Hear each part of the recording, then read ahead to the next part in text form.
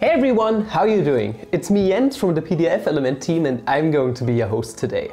Sometimes when creating or working with PDF files in general, you might come across the situation that you need to reference a certain part of your research paper, or maybe you were using some kind of picture that you found from an external source. And it might be beneficial to link to this external source using a so-called hyperlink. And that's what we are going to talk about today, how to implement hyperlinks inside of your PDF document. But before we dive into the main video, don't forget to subscribe to the Wondershare PDFelement channel if you're new to the channel, as well as to activate a little notification bell on there. This way you're never ever going to miss out on any kind of updates, future features that come to PDFelement, or maybe you want to see more videos with me, Jens. Really doesn't matter what it is you want to do, make sure to become part of the PDFelement family. And now we are going to dive right in, shall we? After opening the PDF file of your choice, what you're going to do is you're going to go over to the Edit tab, and from there you are going to click onto the Link button, where new options are going to pop up immediately. So the first one is the Go to a Page View option, and this one is especially useful if you got, for example, a table of contents available inside of your research paper, for example. This way you can mark out a section, for example the first part of your research paper, and this one is going to link to a different page on your PDF file. For example, you click on the first point and it's going to track you to page number 3. I'm going to show you how you can set all of those up. At first, click on the Go to a Page View option. Now you are going to notice that your cursor is going to turn into a cross. This is going to help you mark out the region which is going to act as your hyperlink. Now mark the part which is going to link to a certain page, for example this header right here, and a new window is going to pop up. Inside of this window you can at first choose where you want to link to. For example, we want to link to page number 3. And now you can also change the appearance of your hyperlink by clicking onto the Appearance button. Now in the Appearance tab there are a lot of options available to customize your very own hyperlink, and I invite you to play around with those options for yourself at home. Just as a little example, for example the link type.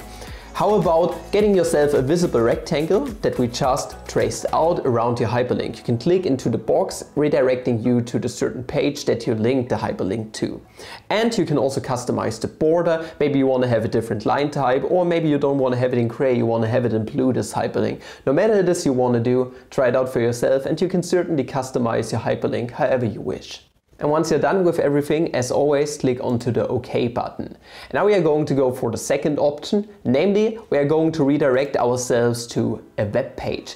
This one right here is probably one that you are going to use most often when referencing external sources, like I mentioned at the beginning of the video, at the end of your research paper, for example, and you want to link over to a Wikipedia article, for example. Now for this you are going to click onto the Open a Web Page link. And once again you are going to trace out the region which is going to redirect to a certain web page, for example this Platon Yellow Sea.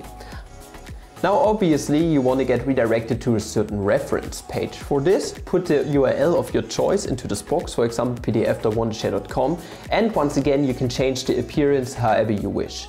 Once you're done, click onto the OK button. And the last kind of hyperlink you can add is hyperlinking to some kind of file on your PC. You are probably familiar with this procedure from PowerPoint presentations, for example. Maybe you want to link to some kind of sound sample or picture on your PC by using a hyperlink. For this, once again, click onto the Link button and open a file. Then mark out the region which is going to act as your hyperlink. And now you're going to select the file on your PC by clicking onto the 3 little dots. And as always, customize it however you wish, and once you're done, click onto the OK button. And now we are finally done. We have added all of our hyperlinks, and now we can go ahead and try them out, shall we? For example, what about go to page number 4? It works out, very nice. Maybe we want to get redirected over to pdf.wondershare.com. Let us click onto the link. And now PDFelement is going to ask you if you really want to open up this reference. This is just for your own safety, and if you're okay with this, click onto the Yes button. And you see, the site opened up successfully. What a huge success. And now, what about the picture? Clicking onto the picture link, once again asking you if you really want to open up a file, because it could contain viruses in the worst case possible. If you trust the file, once again click onto the Open button. and now the picture popped up magically.